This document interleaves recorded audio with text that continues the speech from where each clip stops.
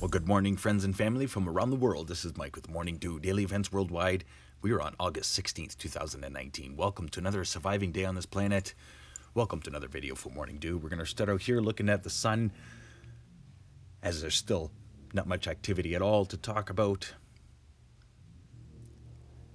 CME ejected the other day, affecting the corona. You can see here in the diagram. Small semi-active sunspot region there, equatorial. Looking at another light here, able to see plasma. I want to thank everybody for watching today, and welcome to all my new subscribers. Welcome to the family. Looking here at the real-time solar wind. Not much to talk about there either. Steady at 387 kilometers per second. The earthquakes, that's another thing to talk about. Did anybody feel these earthquakes last night? Look at this. 4.1. Esterhazy, Canada, on the border with Saskatchewan and Manitoba. As well, Manhattan, Montana with a 4.2 and a 3.4. Old Faithful, Geyser, Wyoming with a 3.5 as well. Kansas, 4.2.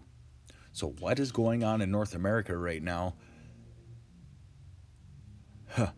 All these earthquakes around Yellowstone, Old Faithful, all along California really makes me wonder. Makes me a little bit fearful as well. So please stay aware and prepared. Have a plan. Be ready for a large quake on the west coast of North America. Looking around the last 24 hours, largest quake was a 5.2 in Afghanistan, 210 kilometer depth. Deepest earthquake here is in Fiji, 349 kilometer depth. Sorry, New Zealand with a 349 kilometer depth. And that's the earthquakes for the last 24 hours. Still watching this quiet zone, Cascadia fault line, Cascadia subduction zone. Let's go to the Pacific Disaster Center here, check out the latest disasters from around the world, get an update on the volcanoes. So we still have Tropical Storm Kurosa, who has gone across Japan now and is heading up into Korea and Russia.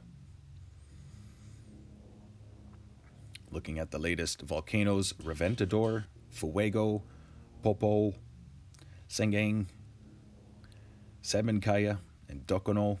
This is all in the last couple hours that they've gotten an update, so that means they have actively erupted in the last couple hours. So stay aware and prepared. Volcanic regions.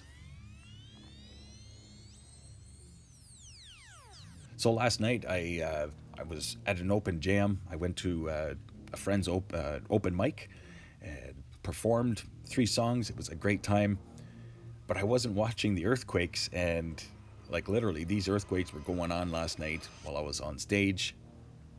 So this is why I didn't even report them last night, or else I would have reported it. I would have made a video about the 4.1 in the Canadian border here.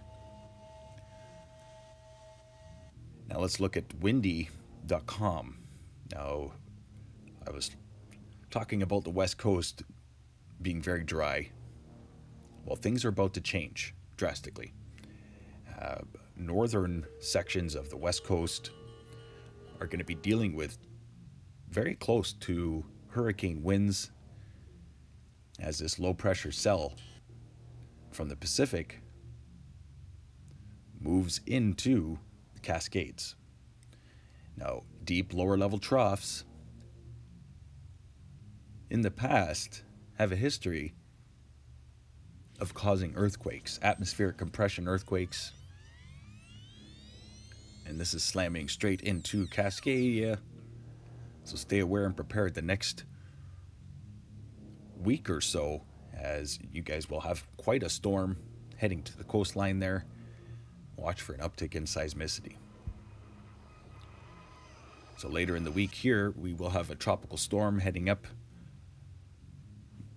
Mexico coastline, and then heading west into the Pacific.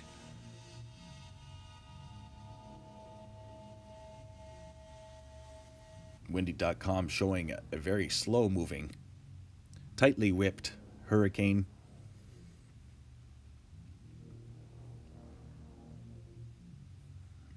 Right up into Saturday next week.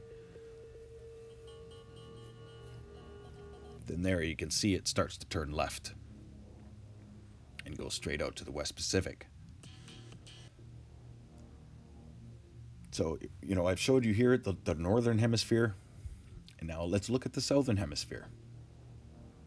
A little bit crazy down there compared to the north.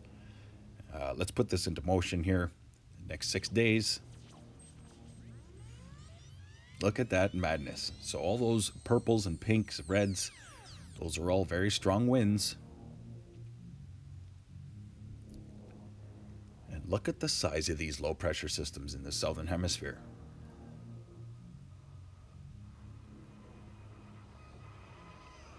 Y'all seen the movie Day After Tomorrow? Just saying. I really hope you enjoy my videos. Don't forget to hit that like button. Do that right now if you want. All right, let's go to the 5-day forecast brought to you by MeteoEarth, Meteo Mike. Looking at that deep lower level low, which came from the Nevada desert last week and moved into parts of Canada. And it is now gathering strength and moisture, moving east, northeast, into Hudson Bay and Quebec. So watch as that storm comes across, rips across the land, will bring extreme weather towards Central Plains and as well Ontario, Northern Ontario, and Quebec. Across Alberta, cool down is beginning. That's right. See all that white stuff? That's snow falling into BC mountains, North BC. And then watch as this low pressure system comes in from the Pacific and does the same thing. No Pineapple Express for you, my friend Bottle Caps. And as well, J-Dog. Give you a big shout out, J-Dog. This is the second shout out in a week or so. I hope you're watching, my friend.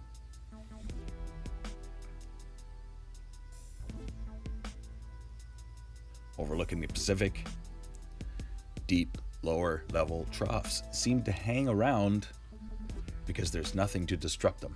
They're too deep, they're too large, too organized. So some of these low pressure systems will spin around the northern hemisphere, southern hemisphere for weeks. The same low pressure system. Monsoon rains still not calming down. Across Europe, the cool down begins as well. Large, deep, lower level low coming from the north. Still no storms in the Atlantic to talk about. Watching later in the week for a tropical storm to form off the coast of Mexico, heading into the Pacific. I want to thank everybody for watching today. This has been Mike with Morning Dew Daily Events Worldwide. Stay aware and prepared, stay young and have fun, and get your morning dew. Thanks for watching today. Bye-bye.